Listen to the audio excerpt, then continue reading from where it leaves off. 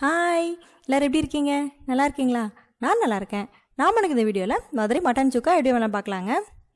இதுக்கு நான் 1/2 kilo mutton எடுத்திருக்கேன், சுத்தம் பண்ணி வச்சுருக்கேங்க. இதை குக்கரில் போட்டுக்கலாம். இப்போது 1/2 ஸ்பூன் மஞ்சள்தூள் போட்டுக்கலாங்க.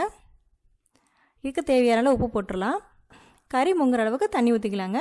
குக்கரை மூடி 6லேருந்து ஒரு 7 விசில் விட்டுக்கலாம்.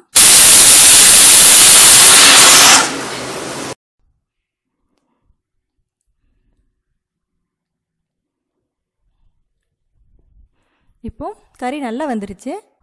இப்போ ஒரு பாத்திரத்தில் ஒரு குழிக்கரண்டி நல்லெண்ணெய் ஊற்றிக்கலாங்க. நல்லெண்ணெய் ஊற்றினா நல்லா டேஸ்ட்டாக இருக்கும். எண்ணெய் காஞ்சனே இதில் 1 ஸ்பூன் சீரகம் போட்டு பொரிய விடலாங்க. இப்போ இதில் 2 வெட்டி வச்சுருக்க சின்ன வெங்காயம் 1 கப் போட்டுடலாம். நல்லா வதக்குங்க, நல்லா சுருளை வதங்கணும். இப்போ அதில் 7-8 பச்சை மிளகாயும் போட்டுடலாங்க. அதையே லைட்டாக வதக்கிக்கலாம். இப்போ இதில் அரைச்சி வச்சுருக்க இஞ்சி பூண்டு பேஸ்ட் 1 ஸ்பூன் போட்டுக்கலாங்க. இந்த எண்ணெயிலேயும் நல்லா வதக்கலாம், பச்சை வடையெல்லாம் போகட்டும். இப்போ இதில் ஒரு சின்ன தக்காளி பழம் வெட்டி போட்டுக்கலாம்.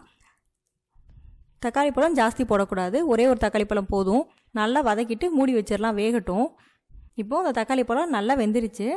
லைட்டாக பரட்டி கொடுத்துடலாங்க. இப்போ இதில் 3 ஸ்பூன் மிளகாத்தூள், 3 ஸ்பூன் மல்லித்தூளும் போட்டு இந்த எண்ணெயிலே நல்லா வதக்கலாம். எண்ணெயெல்லாம் நல்லா பிரிஞ்சு வரணுங்க. பொதுவாக மதுரையில் இந்த மட்டன் சுக்கா பண்ணும்போது மல்லி வத்தல் எல்லாம் வறுத்து பண்ணுவாங்க. அதோட டேஸ்ட்டும் ஸ்மெல்லும் கொஞ்சம் தூக்கலாக இருக்கும். இது கொஞ்சம் ஈஸி வெர்ஷன். இது கொஞ்சம் சீக்கிரமாக பண்ணிடலாம். இது பேச்சுலர்ஸ் டைப்புன்னு சொல்லலாம். டக்குன்னு பண்ணுற மாதிரி இருக்கும். இதுவும் நல்லா இருக்குங்க. இப்போது எண்ணெயெல்லாம் பிரிஞ்சு வந்துடுச்சு. இதில் வேக வச்சுருக்க இந்த கறியை போட்டுடலாம். இப்போ இந்த மசாலாவோட ஒரு கிளறிட்டு ஒரு 5 நிமிஷம் மூடி வச்சிடலாங்க, வேகட்டும். மீடியம் ஹையில் இருக்கட்டும் அடுப்பு. அடிப்பிடிக்காம மட்டும் பார்த்துக்கோங்க. இப்போது தண்ணியெல்லாம் ஓரளவுக்கு வத்திருச்சு. இதில் 2 ஸ்பூன் மிளகுத்தூள் போட்டுக்கலாம். நல்லா பரட்டி விட்டுறலாம். கடைசி இறக்கறதுக்கு முன்னாடி ஒரு கொத்து கருவேப்பிலையும் போட்டு பரட்டிட்டு இறக்கி வச்சிடலாங்க. ரொம்ப ஈஸியான டேஸ்டான மட்டன் சுக்கா ரெடி ஆகிடுச்சு.